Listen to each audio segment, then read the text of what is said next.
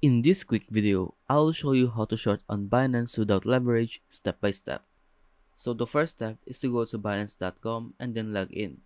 Then once you have logged in, make sure that you have your funds in Futures Wallet and you can see it here. Then click derivatives here and choose where you're going to trade.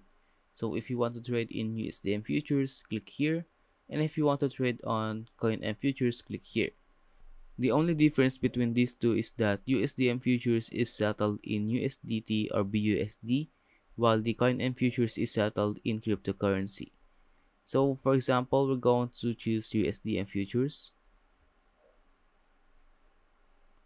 Select your pair here. So if you want to trade BTC USDT, click here.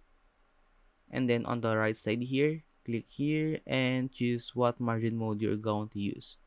So if you want to use cross margin mode, click here. If you want to use isolated mode, click here and then click confirm. Then click here and set the leverage to ×1 because we're going to trade without leverage. Click confirm and then choose what options you're going to trade. So for example, let's choose limit option. Then suppose that your technical analysis tells you that there will be a downtrend here and you want to enter at 27,500. So type down the price here, then type the amount of USDT you want to trade, for example 100 USDT, and then set your take profit and stop loss. So for example, I want to take profit at 21,300.